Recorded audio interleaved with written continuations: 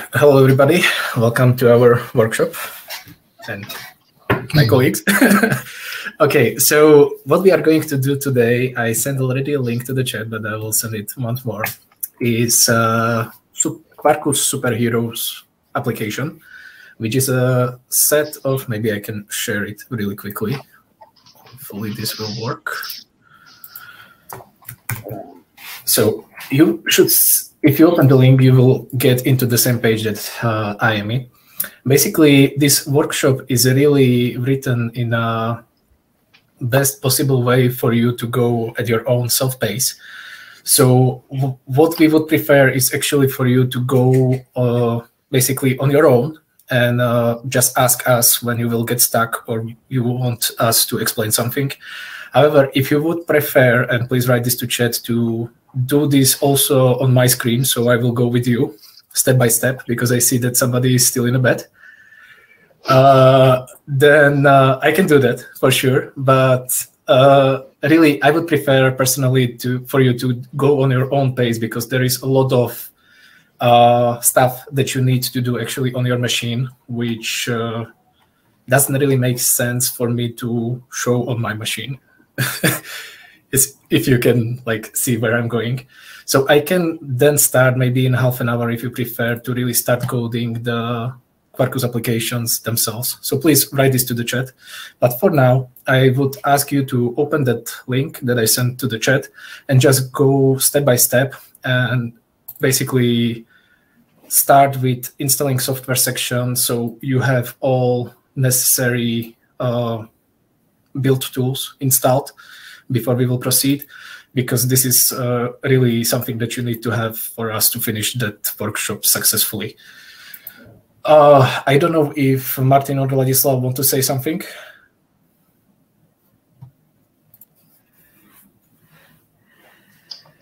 No, I think I agree. There's a lot of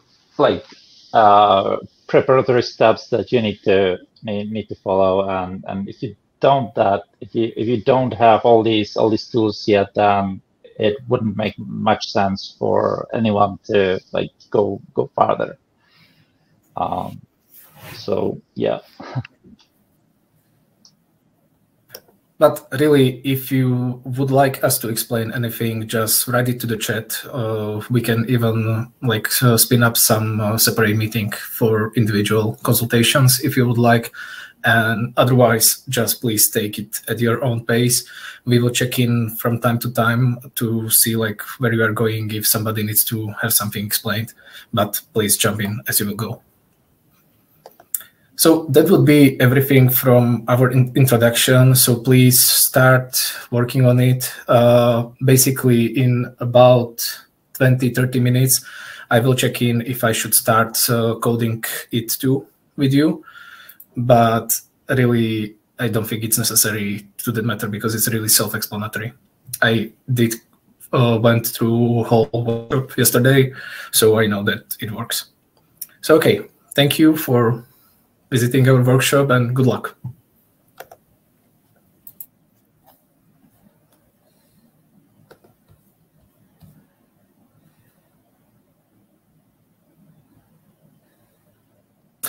There is no response in the chat, so really nobody, even that person in the bed, doesn't want me to go really over this workshop with you.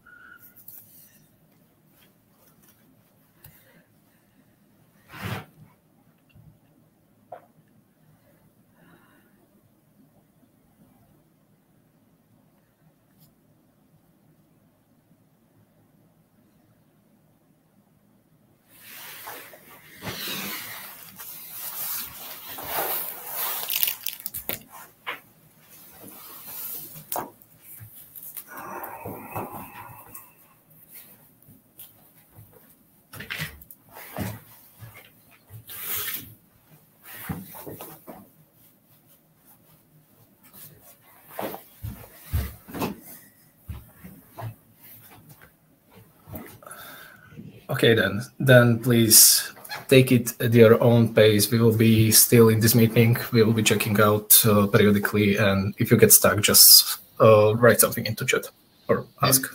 Martin, there is a question in the chat. Is there any link to a GitHub repo instead of the zip?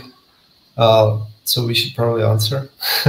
Yes, there is a GitHub repo with the completed project, but you should probably only use the repo if you are stuck, because otherwise you should start with the zip and then adding stuff as the workshop goes.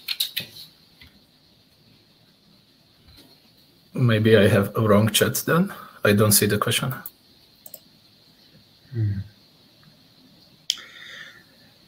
Probably you need to switch from event to session. There is a... Yeah, there are two Got chats. it. Thank you. Not a problem.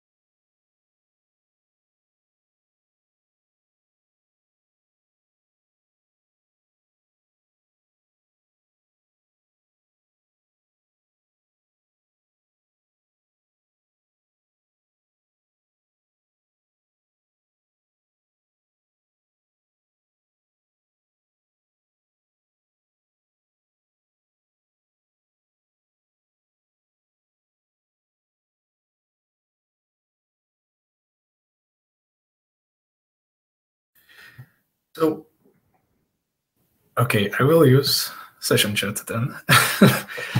Thank you, Durka. So just before we will continue, I would like to point you to the main, and now I will be posting to the session chat, because I was recommended, to the main Quarkus site, which is quarkus.io, where, and maybe I can share this too, where when you scroll totally down, hopefully, you should see how to join Quarkus community. And somewhere here, you will see that we are at Zulip, which is a communication platform, where you can find all three of us, usually all the time. So thank you for the link, Vlada.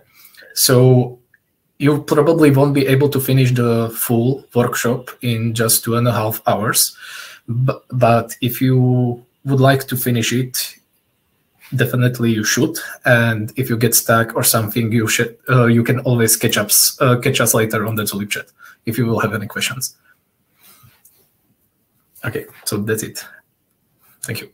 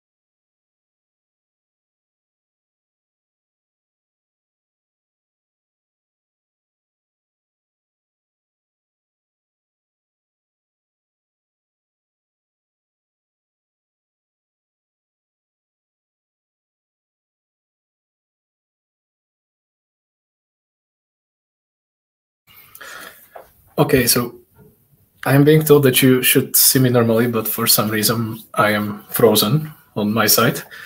So hopefully at least you can hear me. Can you please write into the session chat at least +1 or something that I am working on the workshop, so we know how many people we are actually following?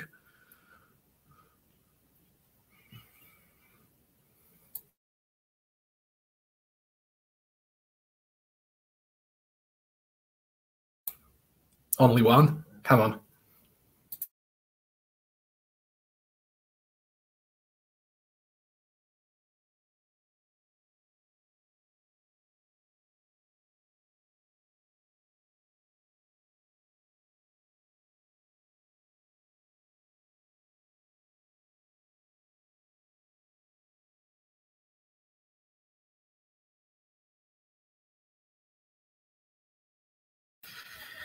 Great. Okay, so it is very quiet for us. So I would like to go with you slowly, see where I can go. If you want to go on your own, please just mute me and do it on your own and write the questions to the session chat. Ladia and Martin will be monitoring that, so they will answer your questions if you will go. And if somebody wants to follow with me, please go ahead. My camera is frozen, so hopefully nothing will be showing that shouldn't be. But okay, let me share my screen. Well, just Martin, your camera is not frozen on our side. We can see you just. Yeah, yeah, exactly. It's frozen only on my side because of my home internet. So hopefully I will not show something that I shouldn't. Okay. Okay, so you should be able to see my screen, and at least I can see my screen moving. That's great. Okay, so I will basically go slowly at my own pace, and we'll see where I will get. So what we are going to create in this workshop is basically a set of microservices, which will be streamlining fights between superheroes and supervillains. It consists only of 5 services, if I remember correctly. 1 for hero, 1 for villains, which is basically CRUD operations on heroes and on villains. Fight service, which uses both hero and villain to get random heroes, random villains to fight. UI is an Angular application that is just showing a nice pictures of everything, and basically will give you an option to click that fight. Well, basically Prometheus is also a standalone service, but it's not something that we are going to code ourselves. If you are familiar, if you're not familiar with what Prometheus is, it's application service which is basically polling individual applications for metrics or some statistics, and can then display them in really nice structured way. And we also have our own statistics service, which will show some statistics that are specific to our application services. We have also here Kafka and Zookeeper. We will get to it when we will get to it. And also we have a UI for that. I thought that it's integrated in the statistics, but yeah, maybe I forgot. That doesn't matter. So when we will finished, hopefully successfully, our application should look like this, so we can trigger the fight, get new fighters, etc. Okay, so hopefully all of you already went through software requirements. I will skip that because I should have everything installed. So basically just copy paste this into terminal. Hopefully this is big enough for everybody. Hopefully, Ladia, Martin, can you? It's very small. Oh, come on, you are on your home computer, right? Okay, so basically just copy paste these commands to your terminal. You should see something print for every of these commands. So I have Java 11 installed. I think that I don't have this installed. No, I don't have, because I don't need to have Graal installed, because Quarkus in the current version that we are using in the workshop already comes with an option which has a fallback for you if you don't have GraalVM installed, and it will trigger the GraalVM image build inside a Docker container. So this is what I'm using, but this only works on a Linux machine. So if you are not on Linux, you need to download and install Graal. But I'm not doing it for quite some time now. Maven, I definitely should have, because I'm working with that. Just please make sure that the Java version that you are using in Maven corresponds to the Java version that you are printing here, because this can be different if you have multiple Java installations on your machine. And curl I should have on Linux. Docker version.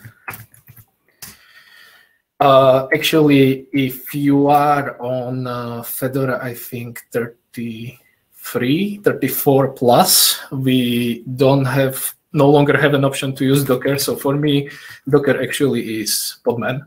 In the background, I just have alias installed. So when I type Docker PS, for instance, then I have Podman running on the background. And I have something here, so let me just do it. So we have a clean environment. Okay. And Docker Compose, that's the same case for me because I am using Podman. So in the background, there is, instead of Docker Compose, there is Podman Compose. Okay, so I should have everything installed so I can start working on the workshop. So first thing that it tells me is I should download the zip, which I already should have installed, downloaded. So I can just unzip it here, go to Quarkus Superheroes. Quarkus Superheroes. Yes, and I can open it in my favorite IDE. I guess this is also small. Do you go into presentation mode?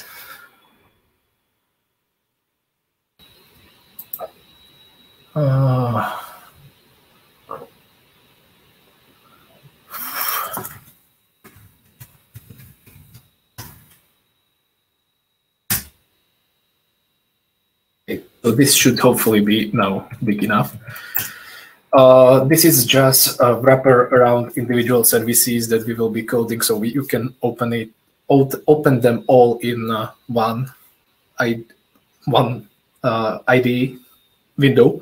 Basically, when you are coding microservices, of course, you usually don't code them all on one machine. There are different teams writing them on different in different environments.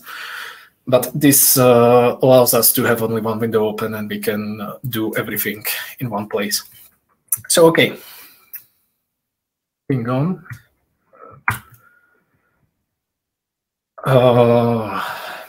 Okay, so I unzipped it. Here we have the whole application, how it will look like in the end. We will be creating individual services step by step as we will be going. And yeah, all of this will be Maven projects because Quarkus prefers to use Maven, but not necessarily. It will be Maven Java projects, but with Quarkus you can do also Gradle and also Kotlin or Scala, if that's your thing. And we should check that we have empty ports because we will be running quite a few things. So let me just check this because I actually have something running here. Okay, so 80, 81, do it. This.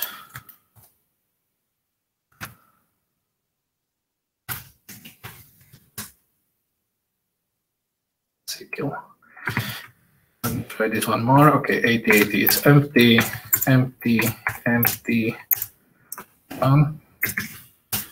Hate this keyboard. Okay, I think that's more than enough. Then the one for Postgres should be empty. That's good.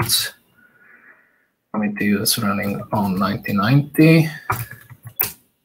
Great. Zookeeper. And great. So I should be ready to start working on this. Okay, so first thing first, we should build what they provided for us.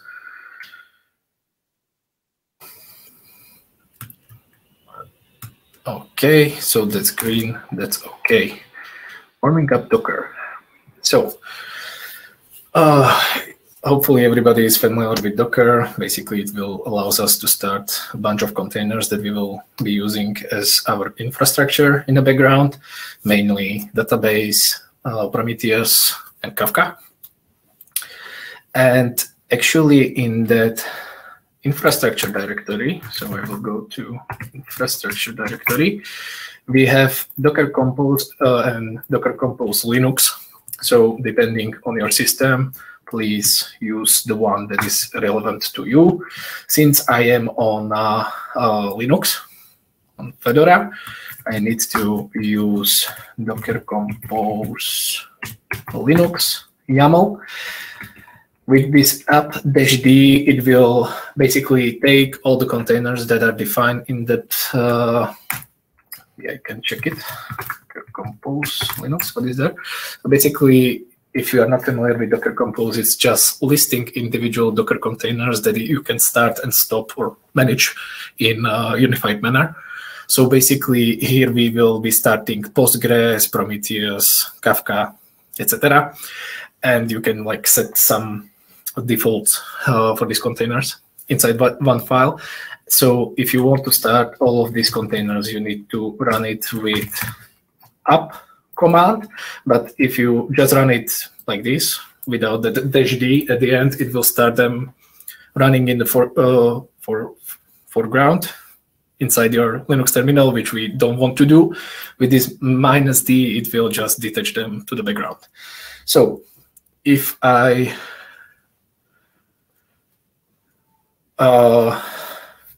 okay, guys, Martin, Ladia, if there will be some questions to what I am talking about, just jump into my speaking, please. Docker Compose is basically, yes, there is also Podman Compose for Podman. So it's basically the same thing, just on a Podman side.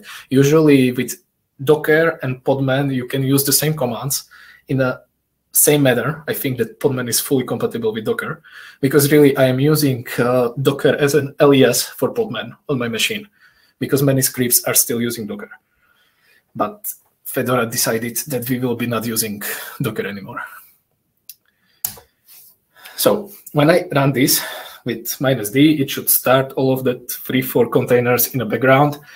And if I now run Podman PS or Docker PS, for that matter, you should see all of that 4 containers being started and running. And we can actually, I think, leave them running in for the whole duration of the workshop. Okay, so yeah, I think that I am good because now it runs for me. There is also Docker PS, Docker Compose PS, but I need to use the correct YAML, which will get me basically the same information. Just this is useful if you have more containers running, because Docker or Podman PS will take everything on your machine, but I killed everything. And if you want to stop it, there is a command down and rm, which I think that rm doesn't exist in Podman Compose anymore, because down will directly remove the containers. But yeah, that doesn't matter. But I don't want to really stop them, because I think that I can keep them running for the whole duration. We'll see. Because we might have some conflicts going on, and we will get to it.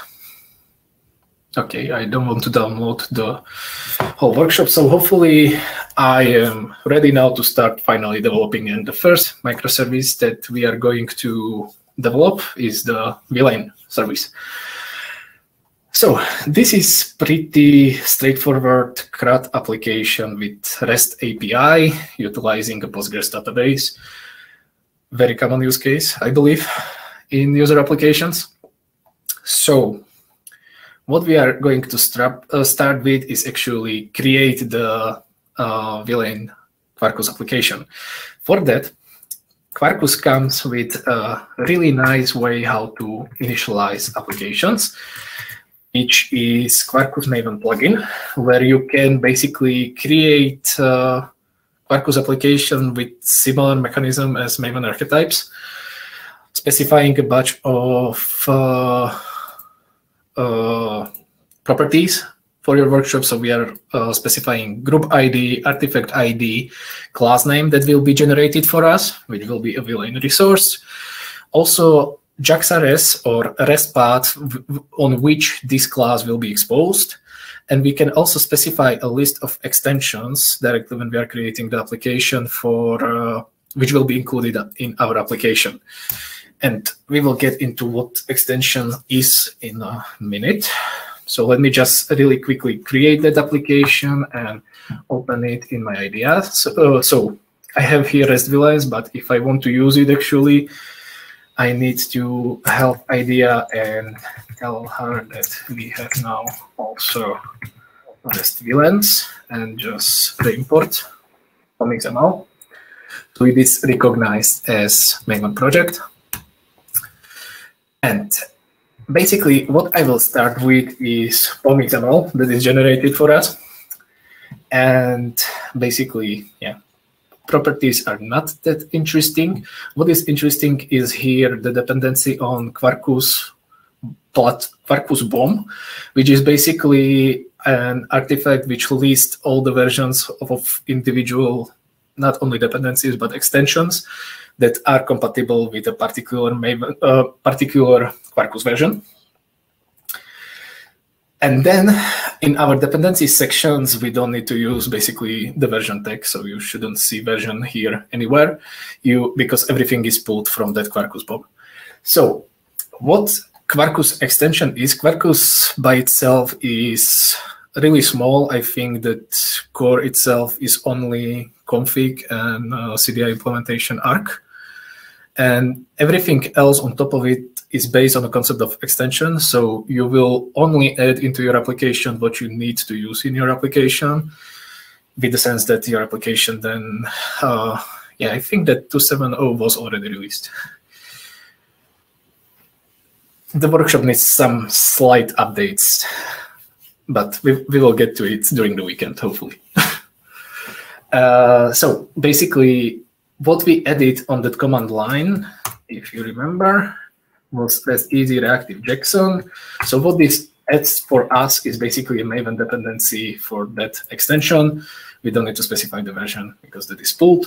And in this concept, now we can use REST easy, which is an implementation of JAX-RS from Red Hat with reactive extension. I don't know what I should, reactive flavor of REST easy. We will get into reactive in later sections. And basically that's it. So you can list here either manually dependency on individual Quarkus extension, or you can use that -d extension. There is also an option, Maven Quarkus list.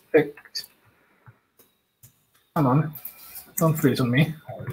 List extensions, I think, which will, yeah, if I can type Quarkus.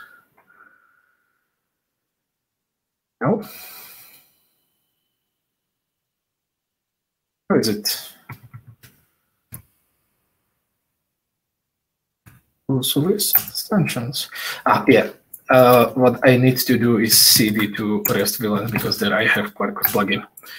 So with Quarkus list extension, you will get the list of all available extensions that you can use in your application. And I don't even want to scroll it on top because there is too many of them. So you can check individual extensions that you might use. What is Quarkus really good for, or where it shines, at least for me, is that on Quarkus.io, there is also an option to create your application, if you prefer clicking and not using command line, with this kind of UI, so you can specify the individual extension, which was like the REST easy reactive here, and I can just tick the checkbox and download a zip, which will be basically the same application as I generated on the command line. But what I wanted to show you is that, come on, I want to go on Quarkus.io back. Here in Learn tab, you have this guides section, which is basically a set of, I don't know, 15 to 30 minutes step-by-step guides for individual extensions. So if you know that you want to use something like, let's say, reactive messaging, you can just search here for reactive, somewhere here, reactive messaging with Apache Kafka, and here in less than 15 minutes, you should be able to get the idea how to use that extension when you are using. So you will be creating actually application, really small application with that extension, and the guide will show you how to use it. So I think that Quarkus guides is something which is really great for getting starting experience with Quarkus. Okay, so moving back to the workshop itself. So I already added it to my POM XML, so that should be good. Yeah, this is not that important how the directory structure will look like in the end. And let's then start. So here is basically what I was talking about, how POM XML looks like, how we define dependencies and extensions. Quarkus Arc, as I said, is one of the core dependencies, which provides dependency injection based on CDI, context and dependency injection specification. And basically, that's it. Then we can start. So the first thing that we are going to actually try is to play with the dev mode, I think. So what we have right now in our generated application is that single class, maybe I can make this bigger, VLAN resource that we specify on the command line. If you are not familiar with JAX-RS, please write your questions to the chat, and Ladislav and Martin will answer them. But basically, here we are just saying that on path/API/VLANs, if you do get, we will produce a text plain with this message. So what is another great thing about Quarkus is so-called Quarkus dev mode or live reload mode, where you can start Quarkus with this Quarkus :dev. And what it does, it will allow us now to basically have Quarkus automatically being restart for us on HTTP invocations when we will be changing something. So I should be now with curl, what was it? Curl VLANs, be able to call our service. So I am calling my application, which is started on localhost 8080 on that path /API/VLANs, which maps to this. And with get method in curl, if you don't specify anything, so the string hello REST easy reactive is returned. I actually prefer to use a different program, which is called HTTP IE. So I will be using this more. So the lanes. So basically, this will do the same call as I did here. Just it will structure the output more nicely. Martin, can I interrupt you for a while? Yeah, sure. Go ahead. Yeah, the command line is nice, but maybe we could show at least for a few seconds the Quarkus development console we have in Quarkus, because it's more convenient for many users. So just show the console and basic stuff. Sure thing, but we are jumping ahead. I think that development console will be there later, but it doesn't matter that much. So on localhost 8080, we have default index that is served by our application. But if you go to q/dev, /q is reserved for Quarkus-specific endpoints. So on /q/dev, we have what Martin is calling the dev console or dev UI. I hope that this is what you meant. Yes, exactly. So what you have is a really nice overview of individual installed extensions that you have in your application. So as I said, configuration and arg is usually in there. And you see here that we also have REST Reactive, which will allow you to go inside these individual extensions and to actually do something with them or check what they did. Like, for instance, here we have all beans that arg processed, and CDI bean is basically an object instance that is managed by arg or by Quarkus, really easily said. So, yeah, I don't know, Martin, do you want to say something else to this? No, this is enough. Because I remember that actually later on we will be talking and directly looking into deleted beans and etc. into arg in this. So, yeah, you're jumping ahead, but that doesn't matter. Okay, so going back to our dev mode. So still my application is running in the dev mode. So if I repeat that call, I will still get REST Reactive. But what that live reload mode gives us is that I can actually change this just in my IDE, save that file, go back into IDE and just repeat the same HTTP call. If you check here, Quarkus application will be really fastly recompiled, restarted, and you will get your changes directly reflected. So you can actually code this NT22, just save the file, repeat the calls, and you are getting this back. And where this shines is because usually you are not using curl or HTTP. At least I don't think that many people, except for me, because I like terminal, use this. This is a normal HTTP call in that basically browser does. So if I go here to API lanes, I can do the same thing. So I will do and just hit F5, refresh the page, and Quarkus will be restarting in the background. So in this sense, you are just refreshing your application in the browser, and your application is really fastly recompiled. Changes are reflected. So basically, you can start developing your application, and you don't need to stop it until you are finished with it, which is really nice. So this was development mode or dev mode that I just described.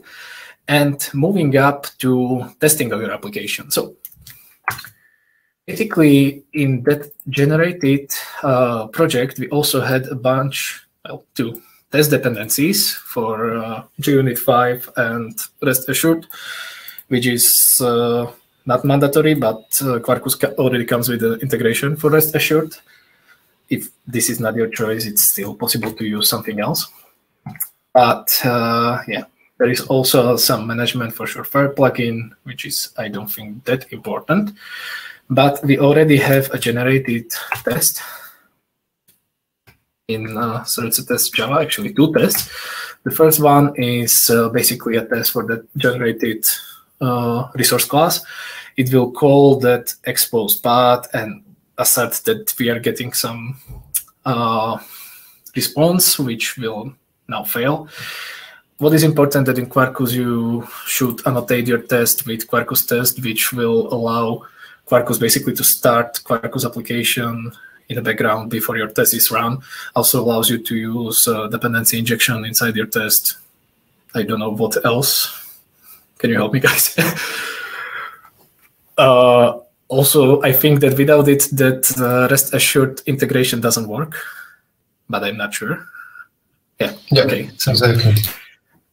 Also, if you don't annotate it with Quarkus test, this won't work. Now I can just call the rest assured given, and this will automatically be configured for my test port on which my started Quarkus application will be running, which by default is 8081, I think.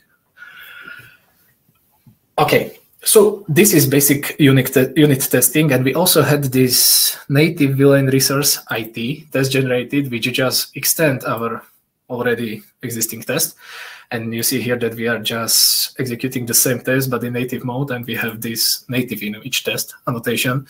We will get to native mode later, but basically this will run the same set of tests as we have in villain resource test for the generated native executable when we will generate native executable.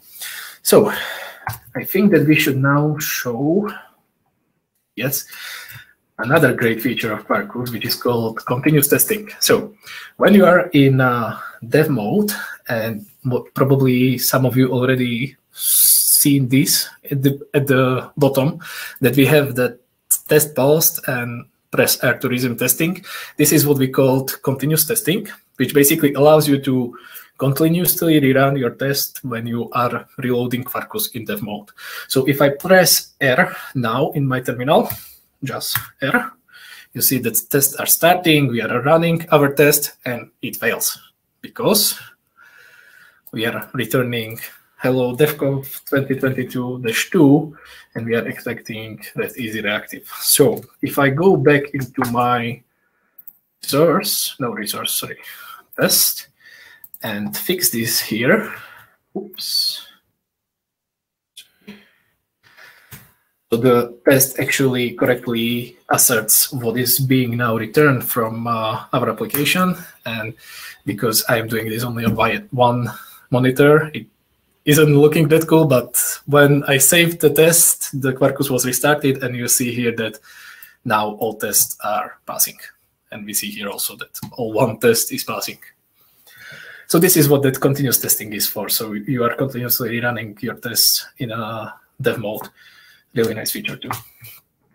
Okay, so I showed this, I fixed the test, and now, yeah, of course, you can run the test normally as you would do with normal compilation if you prefer. So if I stop the dev mode, I can just run maven v test, and this will just normally compile my project and run the unit test.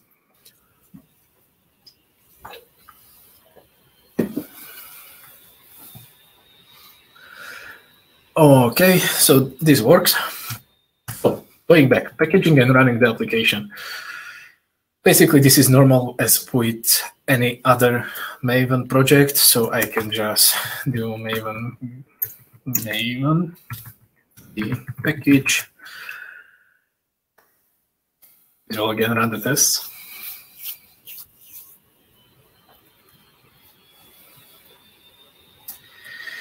And now in our target, we have a bunch of things generated. You see here that we have some jar generated, but this is a normal output of Maven. This is not something that you can run. What you can run is actually placed into Quarkus-app directory. So in our target Quarkus-app, we have Quarkus-run jar, which is already a runnable jar, which you can run with java-jar. Let's try that. So with java-jar target Quarkus-app Quarkus-run-jar, I can run my application. I can verify that it's running the same way that it does in Quarkus dev mode.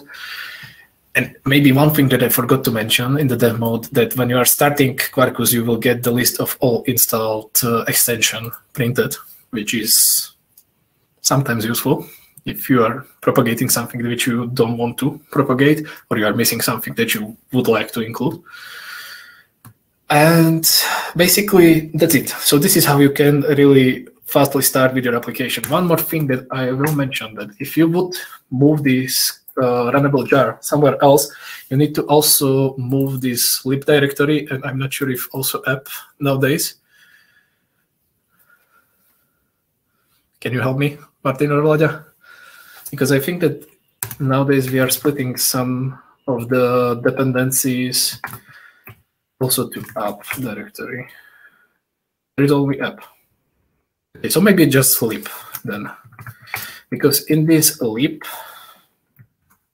main, you have all of that dependent jars that your applications need to actually use, and that runnable jar is actually rather small. So this is very useful if you are using Docker or something, because you can put the dependencies which doesn't change that much into second last layer and push this somewhere, and then you are only rebuilding that smaller, smaller Quarkus run jar 618, and pushing just this, so you have smaller network throughput. Yep, Martin is correct, but maybe we should also mention that we also have a bunch of generated bytecode jars. So it's not only this runner jar and libs, but then in the Quarkus directory, in the target, if you can take a look at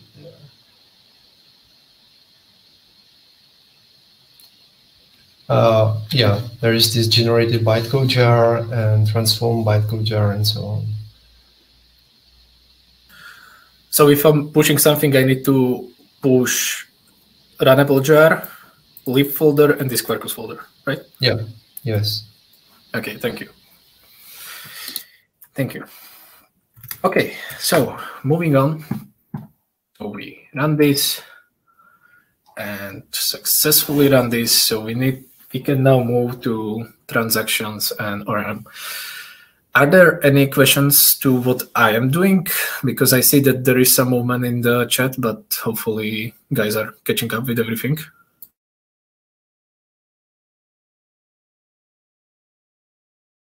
Yeah, I think that we figured out to answer all those questions in the chat.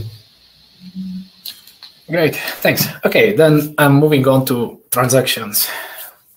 Really nice topic all the time. Okay, so since we want to make a CRUD application that will be persisting something to a database, we actually need the transaction, because otherwise we won't be able to persist anything. ORM stands for Object Relational Mapping, and if hopefully everyone is familiar with this, this is basically mapping of your Java classes to entities in your database. This comes from JPA, Java Persistence API specification, and the implementation that we are using in Quarkus, but basically whole Red Hat is called Hibernate. And here we have how to install Postgres dependency, Hibernate with Panache, and Hibernate validator. Panache is something which is really interesting, because if you ever used ORM or Hibernate, I don't want to say Hibernate, let's say JPA, there is a lot of, I don't want to say unnecessary, but there is a lot of boilerplate that you need to write in your Java classes to get a fully functioning entity into your database. So the same guys that made Hibernate came with the idea, and they create a project Panache, which just removes a lot of this boilerplate, and your code is way cleaner, and we'll get to it in a while. So here we have, here we need to add additional extensions to our applications that will be actually driver for Postgres, Panache, and Hibernate validator. So I will just copy this command, and in the same way as I did previously, listing that all extensions, I can do it because I want to show how you can get to it. In the end, you have basically this line printed, that if you want to add an extension, you can use this command, Quarkus::add extension with -d extensions, artifact IDs. So basically, this is exactly what we have in the guide. And I can just list the individual extensions, which I should be able to find somewhere in that long list, and just really easily add them with this command. And we can see that all of them were installed, but you already know that what it actually does is add a Maven dependency into your POM XML. So if you prefer to manually edit your, here we have JDBC Postgres, Hibernate validator, Panache. So if you prefer to manually edit your POM XML, you can do it, but there is also this possibility. Okay, so going back, yes, so you can actually also manually edit the XML if you prefer that option.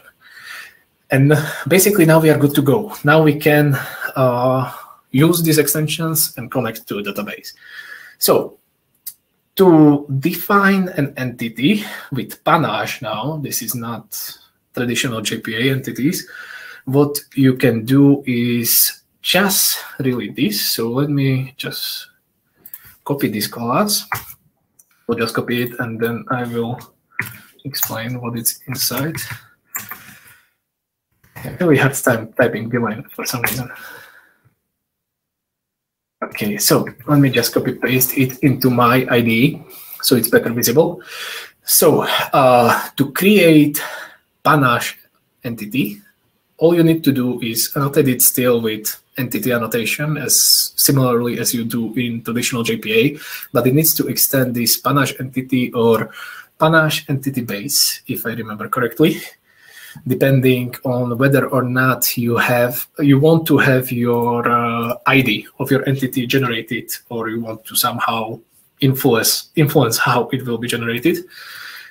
Because now I am getting the ID from the parent class, and in panache entity base I don't have that ID. So depending if you want to have ID or not, you instance either panache entity or panache entity base.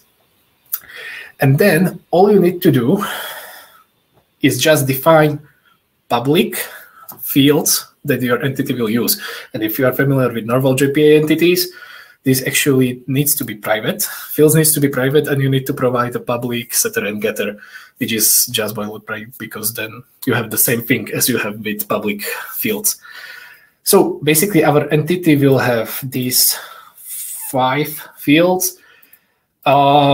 Basically this is nothing that interesting. You can also use some JPA annotations. You see that this is coming from JAVAX persistence if you would like to, but I don't know which all of them are supported, which all of them work. But again, if you would like to see what is possible to do with this extension, all you need to do, go to Quarkus guides and find panache, and you will see basically the whole configuration reference and basically list of things that you can do with that extension. And if you won't find the answer there, then we have Zulip chat or GitHub discussions where you can ask these kind of questions. Okay, then we have a bunch of bin validation or hibernate, well, bin validation annotations, which are, I really don't want to go into inside that. This is from another specification from now Jakarta E, which you can use to somehow constrain the values that you are putting into a database. And we also got the toString, but it doesn't matter. But you see that basically we should be able to reduce this whole class to 5 lines if we didn't do any form of validations and etc., which is way more concise than what you would need to do with traditional JPA. Okay, so but this is, of course, opinionated approach. I know that some people don't really like this kind of public fields. I personally really prefer this kind of, I think it's called active record pattern. We'll get into it, what you can do with this. So actually to use now our entity, if you're familiar with JPA, you know that you need something which is called entity manager and call some methods on that. But with panache, all you need to do is basically call basically methods directly either on instance of the VLAN that you will create, or some static methods that directly come with your entity class, and you don't need to really manage anything else. So basically you only need to manage transactions on top of that, but we will get to it. You don't need to inject entity manager, but I think that you still can. You can still use traditional SQL-like thingies if you would like to, but it's not necessary. So this is called active record pattern. You are directly calling static methods on your entity classes. So basically this will basically translate to select star from VLAN in the background somewhere, and I will get heroes. Okay, I will get a list of VLANs back. And I need to make another note, sorry.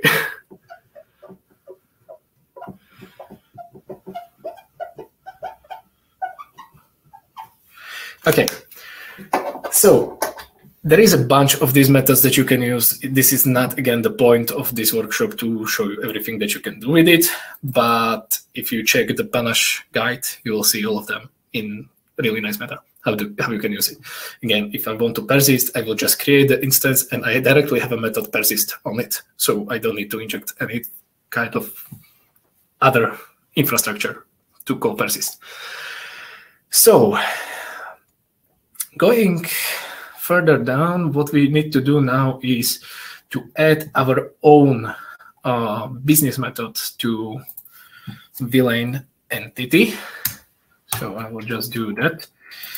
I will just add here find random, which will use the static methods from villain, and basically I will get back only one random villain, which is really interestingly generated, because I will find all instances, then I will page them for pages of size 1, and I will just get a random page. Not sure if this is the best way how to do this, but yeah, doesn't matter. Okay, so with that, I should have now an option to get find a random villain if I will need to, because I will need to. So Hibernate needs some form of configuration, and with that, we will be getting to how the whole of Quarkus is configured, which is really unified manner. And in Quarkus, all of your main or default configuration lives in a file called application properties in source main resources. So I see here that I want to configure to drop and create database on startup. So I will go into my source main resources application properties and just paste this here. And now I am basically still not ready to start, because I still need something that will call that methods on my villain entity, and will actually start the transaction.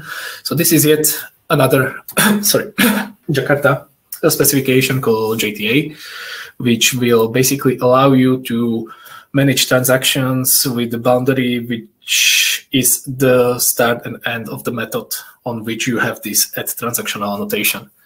So there are different types of transactions. I don't need to waste time on that.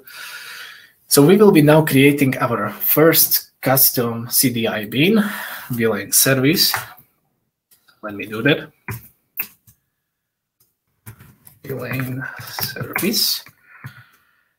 Villain service will be a CDI bean, and again, I don't know how much I need to go into what CDI bean is, but basically, if you annotate something with some scope, like here we have application scope, there is also request scope, dependent, singleton, etc. You are telling Quarkus, or in our case, Arc CDI implementation, that this villain service class will be managed by the Quarkus or by your framework, your runtime. So that means that I will not be manually instantiating villain service. Arc will do this for me, and I will use that instance of villain service in my other CDI beans. Actually, when you use application scope, this just means that there will be only one instance of this villain service created for the whole run of the application. The request scope would create new instance for each HTTP request. And we are also saying here a transactional annotation with this required field, which basically just says that by default, if you have transactional required, if you enter a method with a transaction already started, your method will be using that transaction. And if there is no transaction, a new transaction will be started. So this is a default because it's on a class level. And then you can override the transactional on individual methods if you need to do that. So transactional required would be used, for instance, on this persist villain or update villain. But on this free method, we override it with supports, which is another type which says that if there is a transaction, then I think you join it. But if there is no transaction, then you just do your method without transaction. And that makes sense because for just select operations like list all, you don't necessarily need to use transaction. But if you're calling it already with the transaction, that I think you should. Okay, so we have now this VLAN service, and we don't need to do with, basically we have a CRUD operations on that, and we can move on to something more interesting. So we have application scope, yes. Accessing a database in dev mode. So we should start application in dev mode. So I think that we have now already started Postgres database, and that doesn't matter because this is our production database that I have started in my Docker container. Maybe I can just to show what I mean, and you believe me, it was in infrastructure, Docker compose down. So I will just now kill all of that services that we started with Docker compose because I want to show something else. So I have no containers now running on my machine. If I now start application in dev mode, and yes, you don't need to have clean compile in this, but I am using it for some traditional reasons. I don't remember actually why. I'm using Quarkus since version 0 point something, so yeah, this might be very archaic. So if I start Maven Quarkus dev, what will now happen is something which we call dev services. If you are familiar with test containers, which is a framework which allows you to start Docker containers from your from your Java applications. So basically, Quarkus now uses something similar in your dev mode and in tests. If you have extension, like we have extension which is trying to connect to a Postgres database, and Quarkus is starting in dev mode, and it sees that there is no Postgres database started, it will actually start one for us. So our application can actually connect to some dev instance of container Postgres, which we can use. And you should see here somewhere that the services for default data source Postgres was started. And if I now check all the containers running on my machine, I should see that there was some Postgres started for me. And if I now kill my dev mode, then hopefully the container is killed again too. So in this sense, I don't really now need to care about my application not working because there is no dependency that I'm using. I use this a lot, especially with Kafka, for instance, because again, if I will have just extension that is trying to connect to Kafka, it will just pin Kafka container for me on the background. A really nice feature. So again, if I started in dev mode, oops, I again have different Postgres started for me, and my application actually connected to it. So we should see here somewhere that we are connecting to it. Okay, so this would be dev services, another really nice feature of Quarkus. So yeah, I already said that, and we are moving on to our VLAN resource. Just reading if I can just copy paste this all together, hopefully yes. So in our VLAN resource, we have just that dummy devconf method or string returning method. So this should be already fixed. I will send a PR in the morning. So we will add just a bunch of another methods, which are again basically CRUD plus random generation, which will use our find random VLAN and our custom business method on our entity. And with that, I should be able now to test it. Let me see, because we still don't have anything in the database, but I should be able to already call it. So if I get all VLANs, which is on same endpoint, sorry.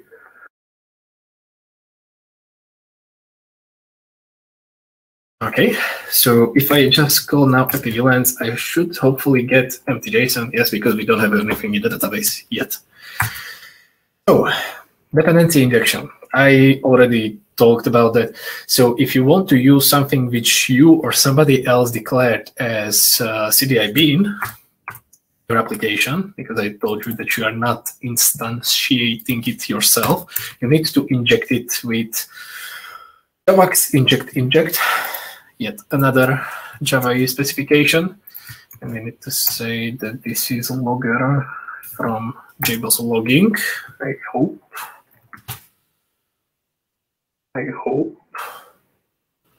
Yeah, it should be JBoss logging in Quarkus. So in this sense, there is this inject annotation in some already defined CDI bean. Quarkus or Arc will look for all classes of this type with which are defined as CDI beans. It will find the right instance. I'm skipping a lot now, Martin. Sorry, and it will put that instance into my field, so I can use it directly in my application, and I don't really need to worry about it being null or misconfigured or something similar, because I know that I will get the correct instance in here. And in the same way, I can inject my VLAN service. So just to really quickly repeat, that inject needs to be used in already CDI scope, CDI, and where am I putting this into VLAN service? Nobody is telling me. I need to put this into VLAN resource. I don't want to inject VLAN service in VLAN service. You are coding and speaking. Yeah. So now I can use this VLAN service in my VLAN resource, and I don't need to specify that scope in JAX-RS or REST classes, because this is automatically deducted by Quarkus that this is a CDI bean. So I can actually put here some scope. I don't know what is the default nowadays, application scope or request. Do you know? Martin or Lada? Sorry, what was the question? Do you know what is the default for JAX-RS resources? What scope? Yeah, by default it's singleton, which is basically something like application scope, except a little bit more performant. But singleton also means that you have only one instance per your application. But you can also mark your resource as request scope, for example, so that a new instance is created for each HTTP request. Okay, so yeah, as Martin said, if I want to just override this, I can just like say here request scope, and now it's request scope. By default, it will be singleton. Okay, so now I can actually, and I have it already here, that's interesting. And now already use these services in my application, either like this, or you can use it in a constructor. If this is the only constructor that there is, then when Arc will be creating the instance of your own resource, it will try to find the beans which are declared as parameters for constructor. Yeah, but maybe if you choose to use the constructor injection, you should remove the inject. Yeah, just or like one this. of them. Yeah, exactly. I prefer field injection. Okay, no problem. But yeah, sorry, I didn't notice that it was already in there. So yeah. Okay, so you have it already. You have it also in the workshop itself. So you can see here that either you use add inject on the field, which we call field injection, or you will use that constructor injection. But Martin is actually the author of Arc, so if he says something about CDI, you should listen. And then we rather deleted the constructor injection so we don't mix it. Okay, so moving back to SQL, or SQL, Panache and ORM, what Quarkus actually allows us to do is to pre-populate the database with some default data when the application is started. And you can do this by just creating import SQL file in resources directory, where you have normal SQL statements which will add some data into the database. And in the guide, we have a really big, I think, 500 or something like this, pre-populated VLANs, which we can just add here into the import BYOL file. And now, if I will go back into my terminal and just repeat the same call to get all the VLANs, so I will make dev mode restart Quarkus.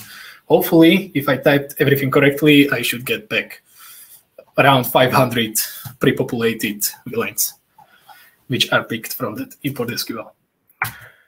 Okay, again, something which I use a lot when I'm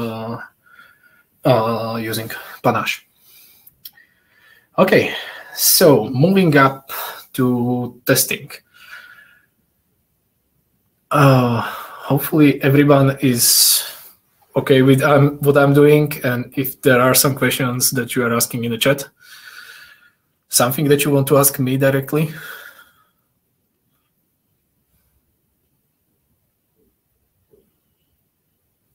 Okay, so then we can continue. I hope that I will be able to finish at least VLAN in that 2 hours.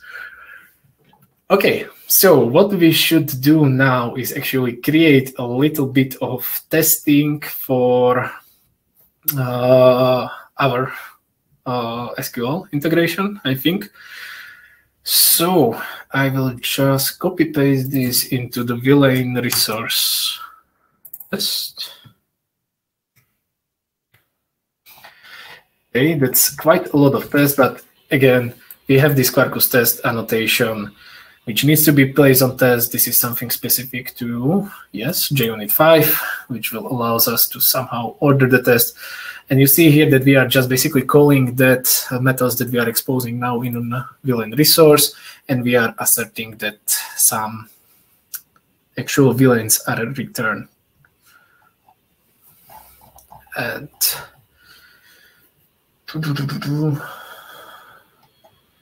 trying to find where they are pre-populating database here. And they are not, because they are actually then trying to create VLAN, I think. No, they are actually attempting to get like all the VLANs, so there is 581 of them. Then we are creating a VLAN, then we are updating that one created VLAN, and then we are removing it and asserting that we still have the same number of VLANs.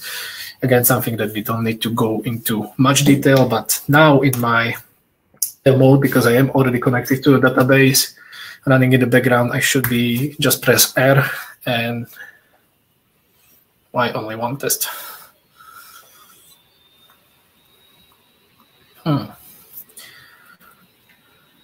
Maybe I should not. I need to restart it for this to be picked up.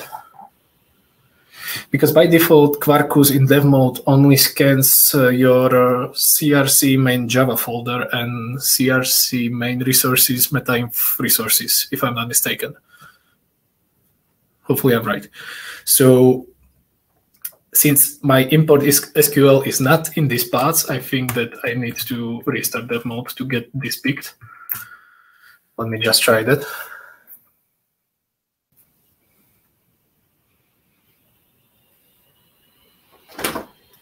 And we'll wait for Quarkus and database to start. And yes, now I have 8 tests, so hopefully they will pass. Yes, green, so we are good to go. Okay, and then moving on, building production package. So what we haven't really talked about yet is that Quarkus is able to start in different modes of operation depending on how we start Quarkus. And depending on that, we can use different configuration, for instance, that will influence the execution of our service. So when we are actually starting Quarkus in dev mode, we are using something which is called dev profile. But if you start Quarkus normally, already package application with Java -jar, we will be using something which is called a prod mode or prod profile. So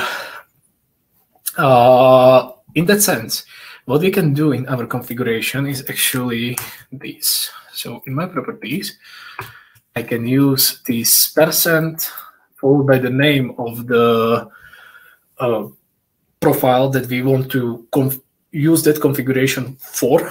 So basically here I'm saying that this config should take only place when we are running application in prod mode. So when it's starting in dev mode, this configuration is not used, or in test mode for the matter. So I can override the same property, like here, that for dev it would be something else, and for and for test it can be also something else. You see what I mean? We can have the same property several times, and different property will be used depending on in which mode you are running your Quarkus application. So yeah, we don't need to use this right here, because what we only need to say is that these properties should be only used in prod mode. And why is that? Because here we are really connecting to a production database that is running separately for us somewhere else. In our example, in the Docker compose that we are running somewhere in the background. But in a dev mode, we want to connect to that dev services database that is started for us, also in test. What I forgot to mention is that I don't know if I'm running it in continuous testing, if I'm connecting to the same Postgres, which was started for the services. But if I just call it with Maven test, I know that, again, some Postgres would be started for me just for the test. But I'm not sure in that mode if it's reused or not. Do you know? I think that it's a separate instance, because like if you start the application in the dev mode, you have one instance for the dev mode, and another instance is set up for the tests, because otherwise it wouldn't make much sense.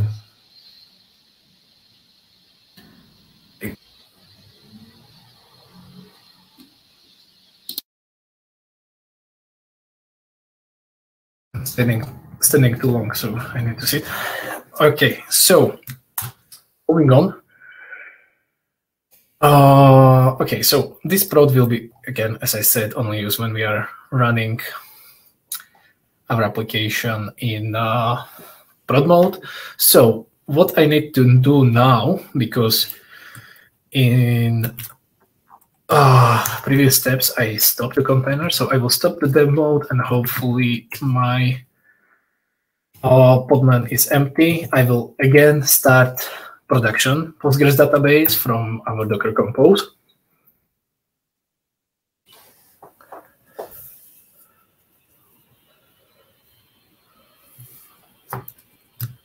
Okay, so now I should have somewhere some production Postgres started on 5432, which is configured here on localhost 5432.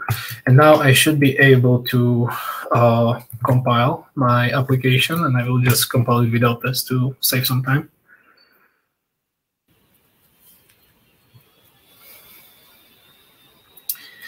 And now I should be able to run my Quarkus run jar, which will now use that %prod profile or %prod properties, and should connect to that database, and I should still have everything prepopulated as I had. So we have 581 villains. So, but now we are connecting to our production database, not longer in the dev mode. This is something which is a normal production run of my Quarkus application. Okay. And I already did that. Okay. So I may be a little overrun because now we are getting to configuration. So I already talked about it. If you don't use any %something prefix in your configuration, so you will just type your configuration normally, it will be used in all profiles. Of course, you can also override it in some profiles, and then if you are running in a not specified overridden profile, then the default will be used. So what we are configuring here is just some configuration for our console. So if I now started in dev mode again, because of course I don't want to repackage my application every time that I change something. That's not something that Quarkus is for. And you can already see that I just darken the Quarkus log a little bit and change how the log messages are outputted. Nothing too fancy. More interesting is configuring the Quarkus listening port. So basically you can say that Quarkus, by default, it runs on port 8080, but 8080 is a very much overloaded port. So usually you want to push it somewhere else. And actually on 8080, we will have our main UI running. So our VLAN service will be running on port 8084. I'll put this into my configuration. And this is one of a really small number of properties that actually requires you to restart the dev mode because you are running your application now on different port. So you need to restart the application. And you should see here already somewhere. What is it? That we are starting on port 8084. So if I now try again port 8080, I should get connection error. But if I try 8084, I'm getting that result. And with that, yes, I already showed that. Injecting configuration. So what we used so far is always prefixed with this Quarkus prefix, which means basically that these properties are something which is specific to Quarkus. But configuration in Quarkus, which is based on microprofile config or our implementation, which is called small config, allows you to use this same form of configuration for specific stuff to your application. So you can directly use anything that is configured here in your application. And to do that, you can basically just paste to VLAN service this time. Edit it nicely. Use this config property annotation, which is coming from the microprofile specification. In Quarkus, you don't need to now use @inject, because in Quarkus, when you are using something which is called qualifier, which is this config property, you don't need to use @inject. Again, small but really appreciated feature. In which you need to specify the name of the configuration property that you want to use. So we are seeing level.multiplier, and optionally you can also specify the default value. And you are using it as a normal injection. So again, Quarkus, when it starts, it will find the value of this property and will inject it into my field. If you specify it like this, so this basically, I'm saying that I need this configuration for my application. If you don't specify it in your application properties or somewhere else, so Quarkus won't find this value, your startup should fail. I think will fail because you don't have this configuration, but you can also inject optionals here, for instance, for optional values. In that sense, you will just get optional empty. Okay, so yeah, it's basically written here. So if you started without this value, and I hope that I won't break it totally. So if I repeat that call, I will get Quarkus restart. I didn't save it. Didn't save it. Why is it working? Ah, yeah, because I have default. So if I would delete default, so now I don't have it configured, my application will start because I don't have config value for level multiplier. So going back, I have default. What I can do now with it is actually use it somewhere. So in persist VLAN service, persist VLAN, we will just multiply the level. Persist VLAN. So we will just use that injected configuration somewhere. And what we can then do is in our application properties, specify this property, by default overrides the level of all lanes to be just half of their actual level. So they are a little bit bigger. So heroes win more. And if we now try to use these, so I will now copy paste this because this is more advanced, which I don't want to replicate. We should see that we are specifying level 5, which we are posting to our application, but because in our application properties we specified level multiplier to be 0.5, our created VLAN should have only level 3 because it was multiplied by 0.5. Of course, if you would like to override this somewhere else in your profile with something else, you can again use the profiles. Actually, in this kind of applications, and if you check again the configuration guide on Quarkus side, you can see that application properties is not the only way how to specify these configuration values. By default, you can also use environment variables or system properties when you're starting your application. So basically, you can ship some sensible defaults in your application properties. But for instance, if you are running in cloud, like OpenShift or Kubernetes, you can specify environment variables for particular pods or running of your container that will override this configuration in the cloud, which makes sense. Okay, so with that,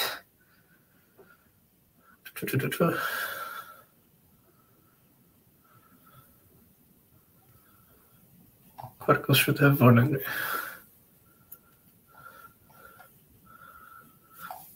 Hopefully enable continuous testing. So let me try if our tests are passing, just to be sure. No, it's actually, I have failing test.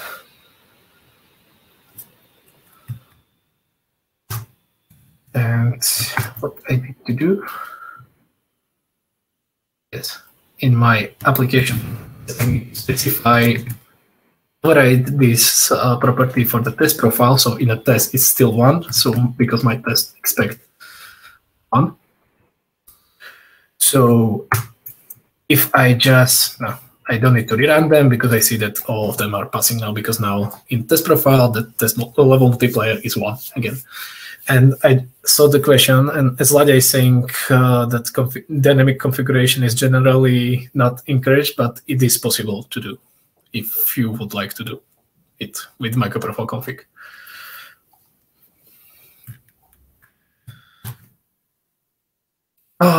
Okay, so moving on. And we are finishing at full 12 or at half?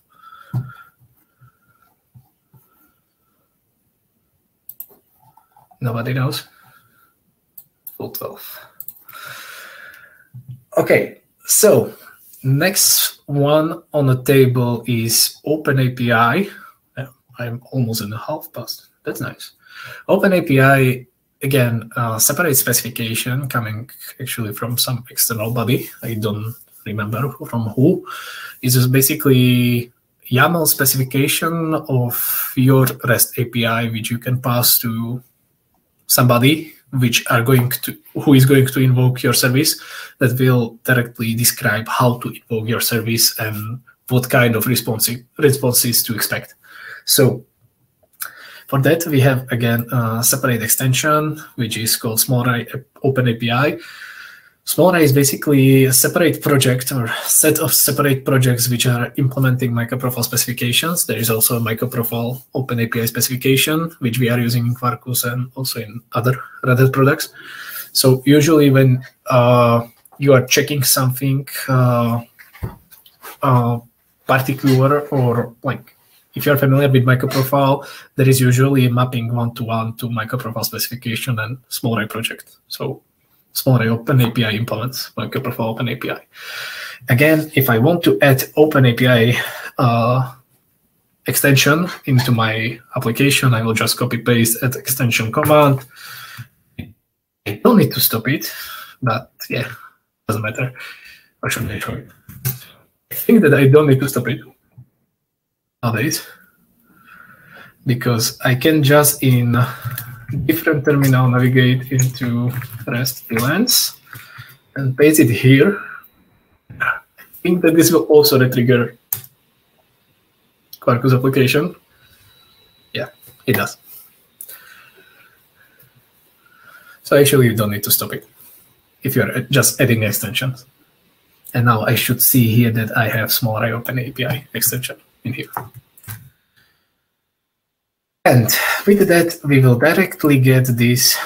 Now I can open it here. Oh, I don't want to download it. Let's do it like this. I will already out of the box get some pre-generated Open API document.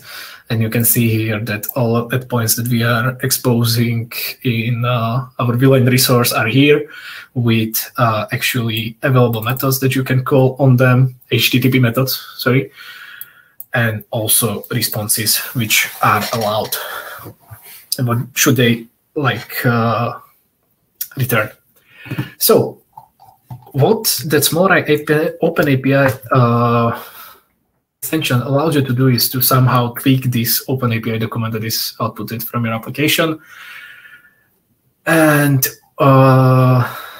yeah, what we also get from Open API is Swagger UI, which is generated from this Open API document. So if we now go to the dev console that we already showed, we should see here small Open API extension, and we see link to the Open API, but also link to the Swagger UI, which hopefully everyone is familiar with. Swagger is just translation of that Open API document to, for me, already nice UI, but I know many people will disagree, which you can directly use in here. So I can try it out, execute, and in the background, it will just do the same thing that we are doing on command line, basically curl. And we have all of the results here. Okay, so, oh, not here. Where am I? So, blah, blah, blah, blah, blah. I already did. So, again, what you can use with Small Open API is a set of microprofile Open API annotations, which you can see here. Again, this is not the point of this workshop to show you. There is also Open API guide on Quarkus site if you want to dig more deeper into these annotations and what you can do with this. And there is also microprofile Open API specification that you can read, of course. So I will just copy paste this to VLAN resource. And in VLAN resource, I will copy paste this. Yes, and this one from JavaScript RS. So you just see here that we are using something to specify different API responses, how the operation should be called, etc., etc. For this particular VLAN resource, for this particular JAX-RS resource. But what you can also do with Open API is customize the information for the overall application. And for that, you need to create actually an application, a JAX-RS application class, which by default is not required in Quarkus, because Quarkus is able application. Quarkus is able to generate this for us. However, if you want to use Open API, microprofile Open API specification mandates that this kind of general information must be placed on application subclass. So you need to create it, but it's intentionally empty because Quarkus doesn't really need it. And here you can specify, as you can see, title of your application, version of your application, context, servers on which your application can run. And what this in turn gives us, if we check again the Open API document, we should get a lot of more information in our document. So we see here the title, version somewhere, servers, etc. for individual more responses for individual endpoints. and also somewhere in the end, schemas for individual objects that are expected to be passed to our application, etc. And also in our Swagger UI, if I refresh this, we should now get Villain API in version 1.0, some description, servers, which we can specify from that. Also, I don't want hello, we here see returns all villains from the database, so that's taken from the operation. So you can tweak this in this way, if you prefer to. Really, if you want to, I think that you can do a lot of more things with OpenAPI, but I'm not using it that much to be that familiar with what everything it can do. And yeah, we can create an OpenAPI test. API is returned. Where should I put it? Resource test. I will just do it so we are following it, but you can see here that we are just asserting that we will get the 200 from OpenAPI endpoint. The test. It's not picked.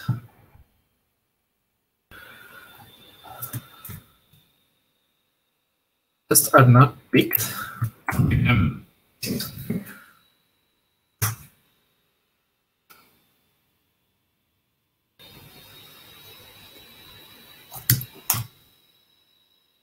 So I should have 9 now.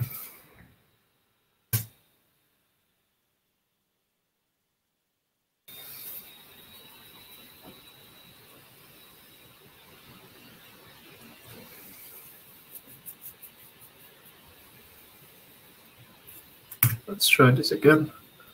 Yeah. So maybe I found the bug, because I thought that this was happening before.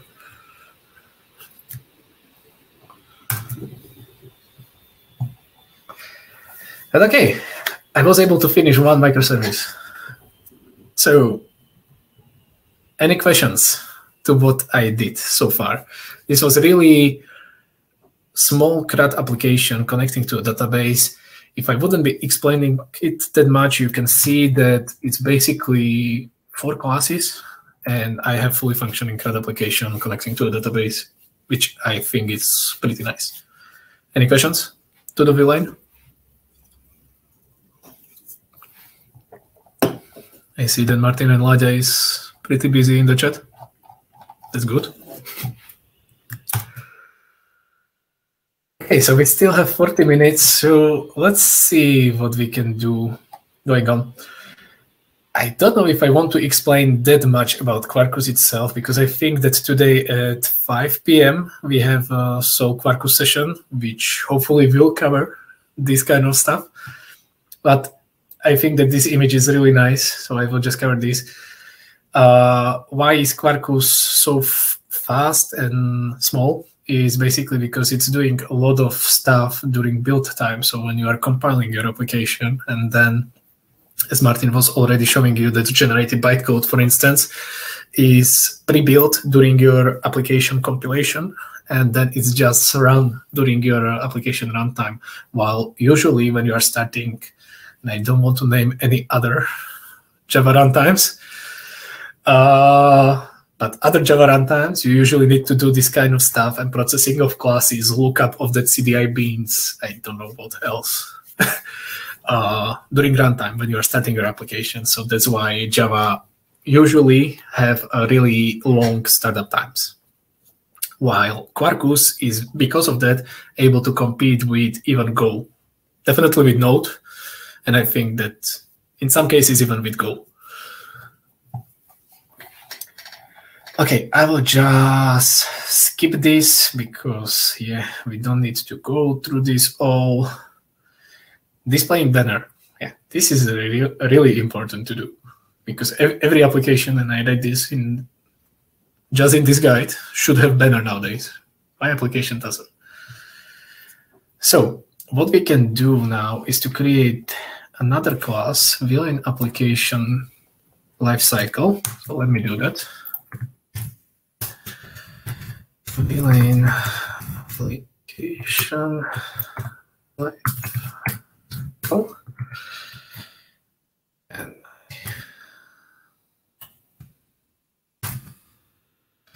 So what we are trying to do here with VLAN application lifecycle, again, it's a CDI bean, which will be displaying our own custom header from here.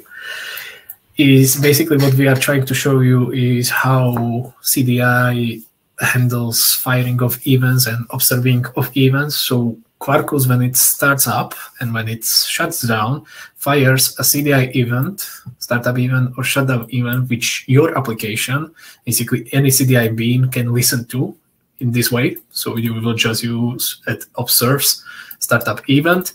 And basically this method will be invoked by Quarkus when the Quarkus is starting, similarly when stopping. And in this sense, if I now go back into my application and I will just retrigger some endpoint, so Quarkus is restarted in that mode. You see here already, but not nicely because it's too big, that our method printing that ACR was invoked. And again, if I would stop Quarkus dev mode, we would see that application is stopping, but I don't want to do it right now. I think it's clear enough. What is actually nice to see is going to the dev console, as we already mentioned before, into the Arc extension, which is implementing that CDI, which is basically responsible for triggering our observers. And we should be able to see now our observer methods in here. And we should also somewhere see which events have been fired by Quarkus or your custom events that are fired. And we should see here that startup event was fired at this time. And thus we know that our own start callback observer should be called. Okay. I think that this is everything that I needed to cover here. And okay, configuration profiles. Where am I? Configuration profiles. Okay, I will finish this section and then I will need to take a brief pause because I'm talking for 2 hours. Okay, I already talked about configuration profiles. It's that % something prefix that you can use in your configuration. By default, there are these 3 at dev running in dev mode, test when running test, and prod running when you are running in when you are not running in development or test mode. So basically Java -jar or in native executable run. You can also get the information about which profile you are running directly from Quarkus. I don't think that this is necessary to put it there because it would just print that we are running in dev profile. But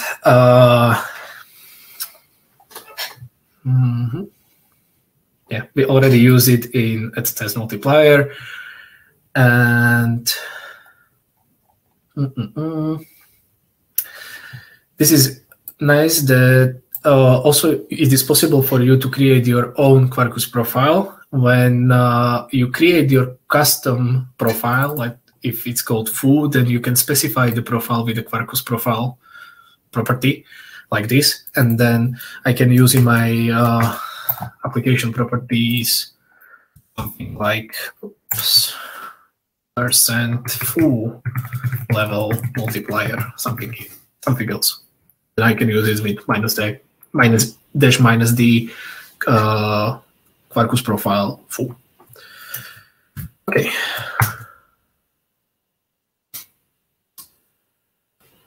Okay, so the last thing in this section is how to build the native executable. So what is native executable? If you are not familiar with GraalVM, it's basically a way how you can compile your Java application into really Linux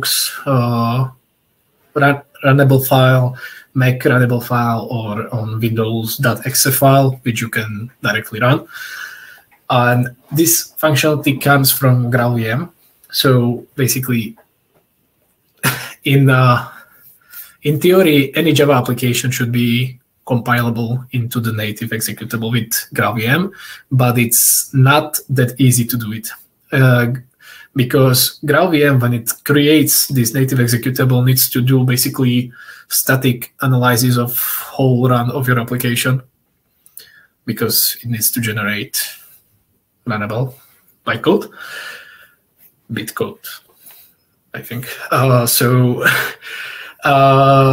You often need to help Graal to tell Graal what actually your application is doing, how is it doing. You are not able to do some things with Graal. And this is where Quarkus again shines for you, because that extensions are not only, extension mechanism is not only great for you to specify what exactly your Quarkus application depends on and make it smaller, but it also allows you to, in that extension itself, specify how that extension code should be utilized in, for instance, GraalVM builds. Also, how it should behave during build time, what should it do at runtime, etc. So extension developer or someone who creates extension can have really can impact the execution of your application for the stuff that is relevant to that application. So for instance, you can imagine that if you need to put some annotation somewhere for GraalVM, your extension can do it for you. So Quarkus directly comes, and we already have this generated for us in our POM XML somewhere at the bottom with this native profile, which will directly allows us to compile our application into native. And you can see that already here we need to specify some properties which we need for GraalVM to be successfully compiled. Well, basically, this is just the name, but log manager, I guess, is necessary.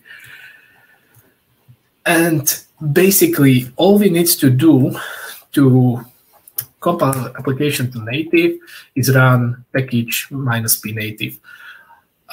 So for this to work, you should have your GraalVM home set, and you should also have that native image tool installed, which was in the original installation guide. However, you saw at the beginning, if you are following me, that I do not have Graal installed. Actually, if I just echo GraalVM home, this doesn't exist.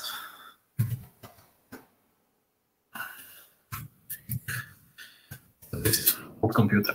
So I don't have GraalVM or the native image tool installed on my machine, but because I am on Linux, what I can do is Maven package -p native.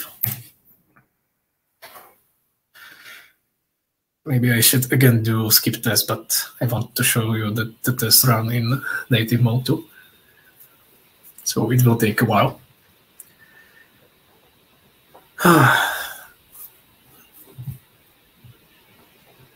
Okay.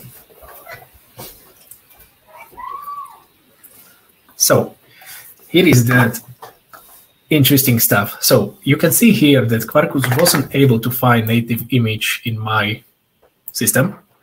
So what it tries to fall back into the container build. And because I am on Linux, what it actually does, it will pull image with GraalVM installed for me, copy my code into that image, run the build into that image, and then just copy that final binary back to my system.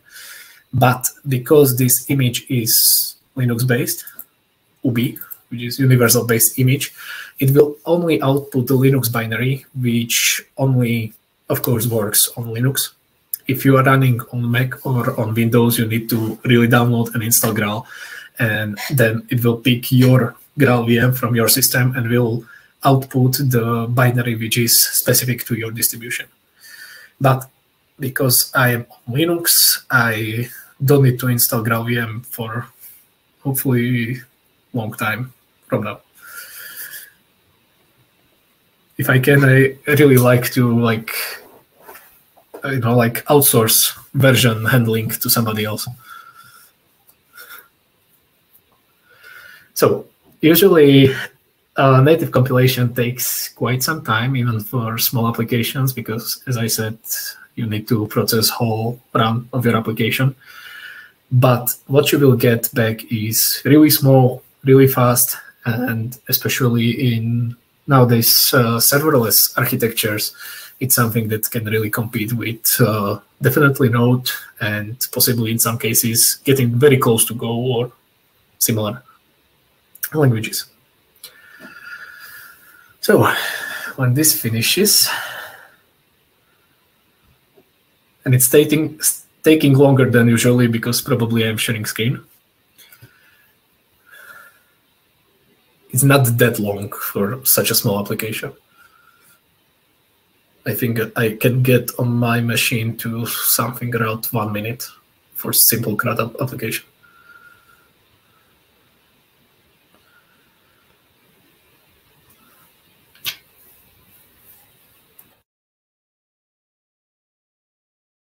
So if I now list what was generated for us, so you can see that we had this dash runner application, which is already runnable.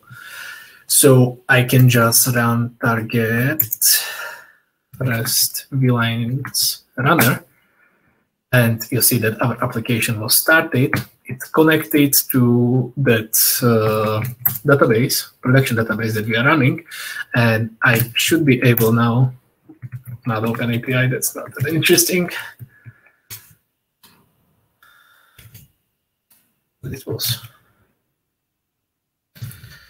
try delete this. At the vlines, I will get the same functionality, and you can see that it will start it just in half a second. So okay, so this would be native executable. If you are not able to build it on your machine, that's not a big deal. We can help you later, or ping us on the Zulip, and we can help you figure out how to run native build on your particular system. Usually on Linux, this, which I showed you, should work out of the box, hopefully. Okay, and with that, if you don't mind, I will take a slight pause and I will be back in 5 minutes. Martin and Ladia can answer any questions that will be in the meantime.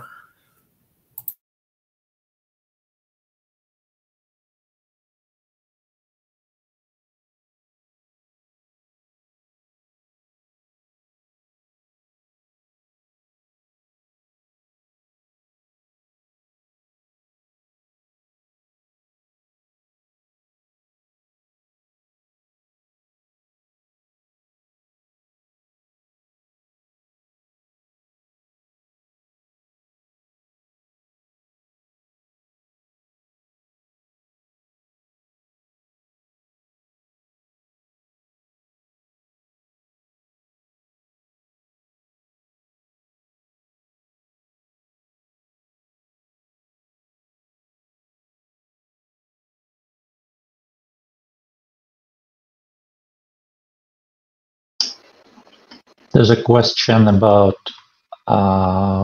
build time, the time of build of a native binary in the event chat, not in the session chat. But I noticed that, and you need it quite a lot, honestly. Like if you saw the output when Martin was building a native image, it includes how much memory it eats, and it typically, for a small application, gets to something like 5 gigabytes or so. Well, most of it is for the JDK. So if you have a small application, bigger application, that will not make too big of a difference because JDK is still much bigger. But yeah, I would recommend not trying to build a native unless you have at least 8 gigabytes of RAM.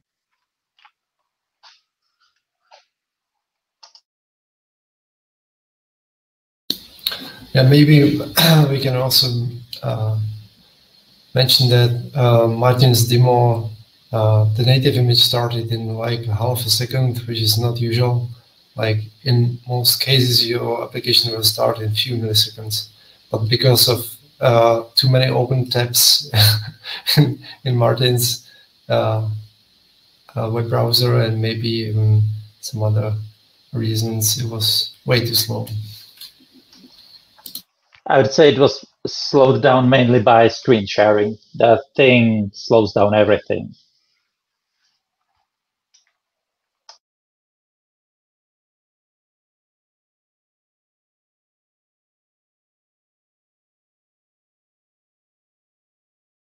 And you cannot hear me. I'm saying that I usually have 200 tabs open, so I know that it's faster. It's screen sharing.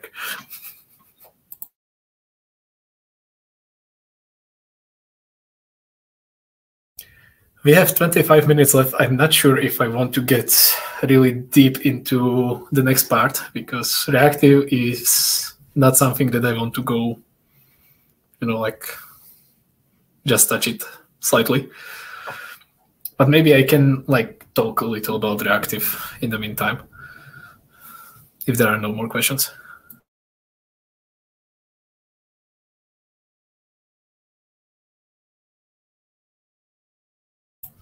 Ade, you can answer normally. Yeah, that is a complicated topic. I'm afraid I don't have a straightforward answer that would be satisfying to anyone. But that's basically how the GraalVM compiler works.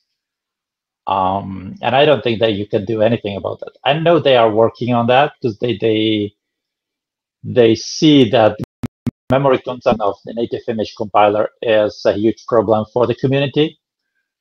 But I think that waiting is the only thing you can do. Unless you're a compiler expert and want to contribute a sizable portion of your time to the GraalVM project, of course. I mean, yeah, so sorry to disappoint, but I don't think you can decrease it in any way. But in any case, if you have some CI machine, for instance, that is more performant, that should also be an option.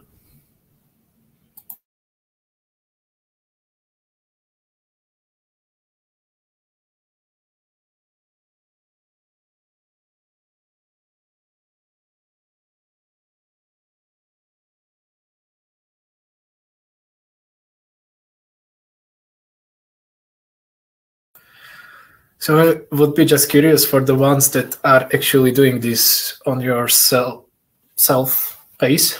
Where are you right now? In which section?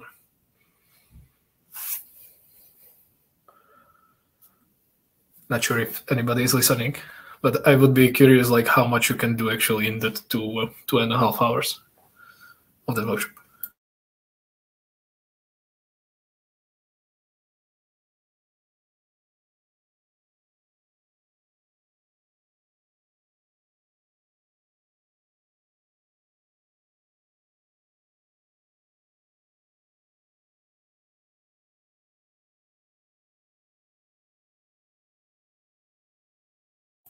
Everyone is coding so much.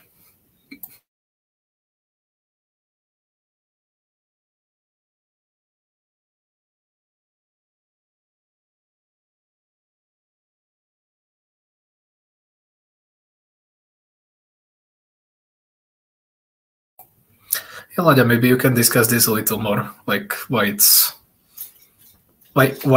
native is attractive, but why people still should consider running Quarkus in JVM mode.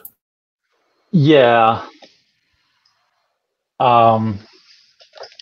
Right. So I think native is attractive because of the instant startup time. Right. The certain classes of applications benefit from that greatly. Like if you wanted to write a command line application, these days you would do it in Go or Rust. Right, those are compiled to native and they start instantly, right? And if you run a command line application, you don't want to spend a second waiting for the JVM to boot and compile all of half of the JDK, right? So that's why that's why native is popular for certain use cases. At the same time, the traditional JDK with its runtime profile guided optimizations have its benefits as well, right? So if you are writing a traditional enterprise application that you would normally write using Jakarta EE or Spring, you can write it in Quarkus and run it on a normal JVM. And you will benefit from that. But you don't really care that much about startup time. You don't really care if it takes half a second or 3 seconds, right? But you care about the peak performance, both throughput and latency. But then for that, the adaptive optimizations of regular JDK will trump the native image when you give it some time to compile everything, right? So native is great for certain use cases. For Quarkus has a great story for building command line applications, but at the same time, running on a regular JVM is beneficial for other use cases, right? So I mean, if native is confusing for you, you can forget about it, and you will be fine, and you will still benefit from Quarkus a lot. I think that's all I want to say.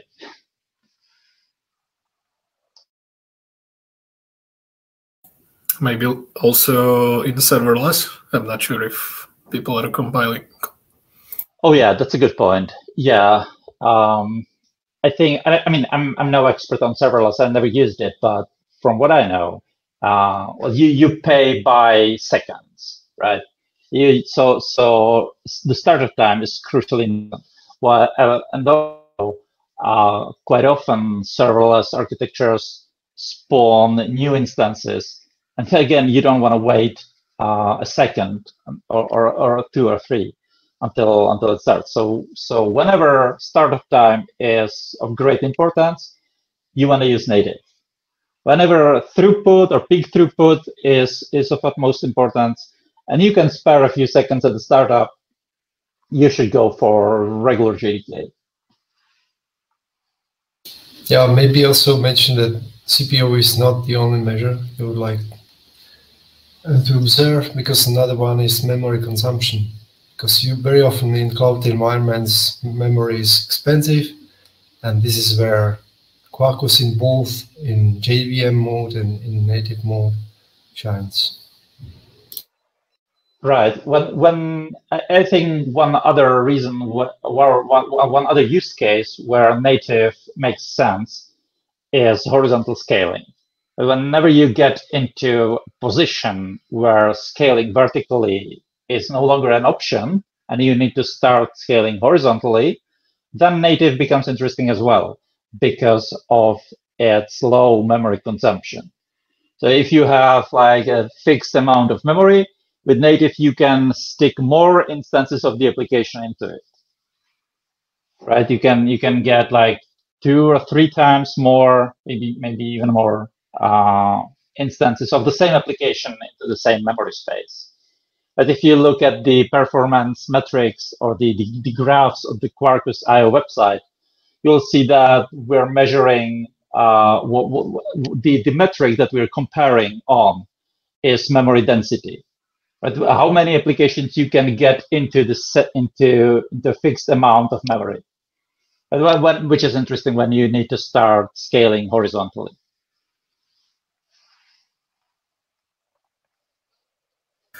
Thank you for reminding me that there are graphs on Quarkus site, so you can see that basically what we did with that VLAN service, RESTful scratch, is starting typically in 0.0 milliseconds, something.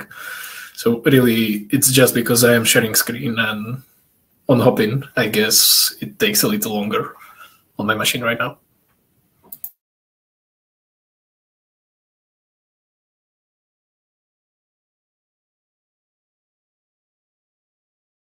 Yeah, also be careful with these numbers and graphs, because it always depends on what your application does and how many extensions you use and so on. So this is really just the basic REST graph example. but it always depends on your application. And benchmarks are always tricky. But I still think that you will not get to 0.5 seconds, even with more extensions. Yeah, definitely not.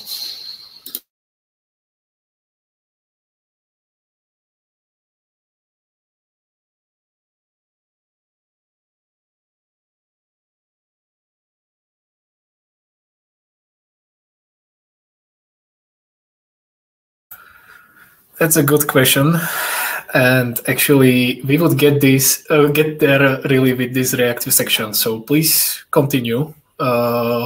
Basically, reactive applications and especially reactive messaging, smaller reactive messaging, directly implements publish subscribe pattern, reactive streams. I can maybe just scroll a little to show you how this works. It's not that important. Oh.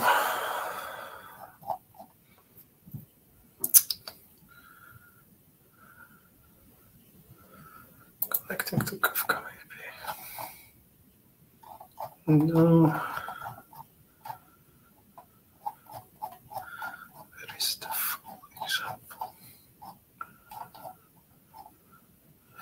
So in I'm unmuted. In smaller reactive messaging, it comes with this incoming and outgoing annotations, which basically allows you to plug method computations inside to channel processing. So basically, in here, we are taking individual values from fights channel, which is our data pipe, and do some mapping, which we then push to team stats. And in the background, this is using reactive streams implementations that we also have in SmallRI, which is called Mutiny. And if you are interested in these publish subscribe patterns in Quarkus, tomorrow, I think, I don't know when, but tomorrow somewhere I have a session separately only about how to do reactive with Quarkus and microprofile. Yeah, building reactive microservices with microprofile. So I will be showing that tomorrow using Kafka. Yes.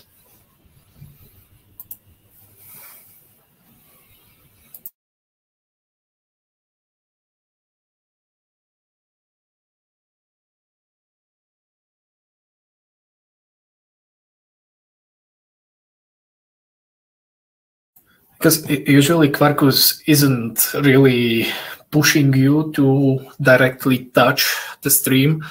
You see that in this way you can like really nicely structure processing of the streams, because you are just like from saying like from which channel you are consuming values and where you are pushing them. Or if you don't use that outgoing, then you are just consuming, or if you just use outgoing, then you are basically a producer producing values.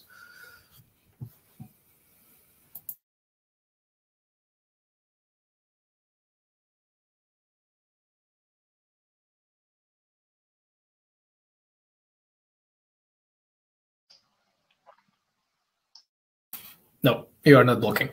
Actually, when you are using reactive, maybe I can scroll this up because I think it's described in here somewhere. Actually, Quarkus is reactive at core. Everything in Quarkus is reactive. Even blocking stuff is reactive. We just block on top of that. So I overdone this. Maybe here.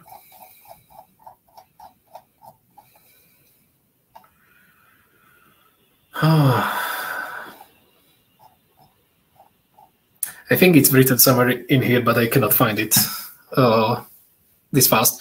But basically, as you have that extension that we use, the REST easy dash reactive, there is also just REST easy, which is a blocking version.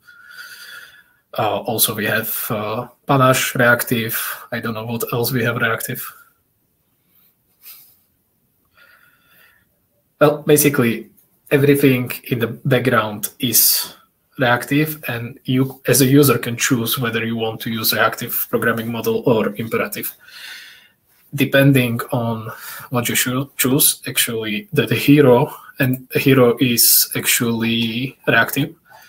So you see here that instead of hero or villain, as we did in villain resource, we were returning, response, and it doesn't matter. We could return villain directly here if we are doing villain. You are basically using imperative model, so this method will block when you as a user will call it. But if you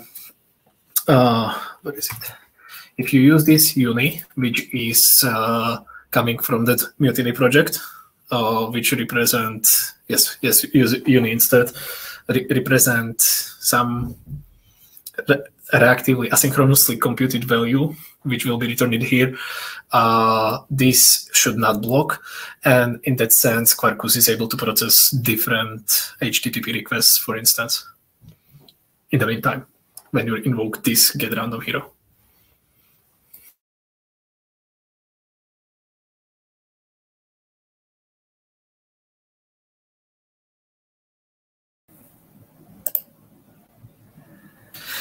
So actually, yeah, tomorrow I don't think that I will go into this kind of detail, but Quarkus, if you use the REST Easy Reactive extension, will, depending on the return type of the method from your JAX-RS resource, either run it reactively, which means on event loop thread, or it will switch it to the executor thread, where you run blocking code.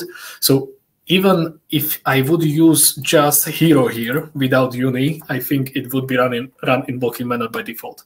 But as Vladia is saying in the chat, you can also use add blocking annotation to manually force it to run on executor thread. And you can also use not blocking. Yeah, there is also no blocking. Yeah. But I think that at least in some extensions, I know that I run into this with Panache somewhere. If you now try to run some blocking code on event loop thread, it will automatically throw some extension that you shouldn't block on event loop thread.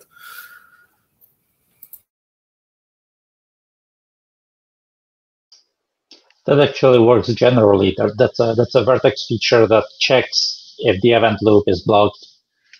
And if it's blocked for more than 2 seconds, I think by default, then it will give you an exception in the log. Yeah, but Martin's point is a little bit different, because you can actually, whenever you try to perform some logic, you can check whether you're executing on the event loop thread. So there's more in Quarkus. But again, this is slightly more advanced topics, and you usually shouldn't care that much. If you are returning uni or multi from the Mutiny, which is encouraged reactive streams implementation in Quarkus, you are safe that you will be running on event loop thread.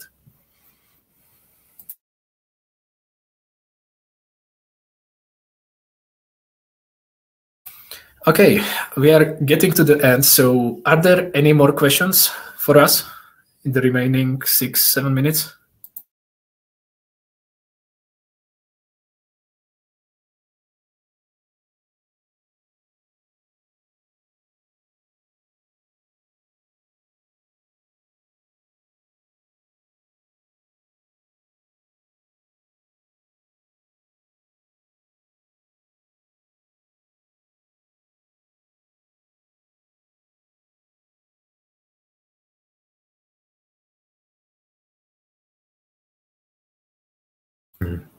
You can take that, guys. I'd like to add something. Thank you for this great session. If you want to, and it's not only for presenters, but also for the attendees, we have a work adventure platform. There is a session room number 6, and there you can further discuss your topics around Quarkus. I will send a link to the chat. And it's a easy-to-use platform. I will use your avatar to move on the map, and you can interact with different things. So please take a look, try it, and enjoy it. So thank you for that. Thank you, Lukáš. And before we will go, I just posted again a link to the Zulip chat where you can catch us even later after the conference if you would like to finish that workshop on yourself.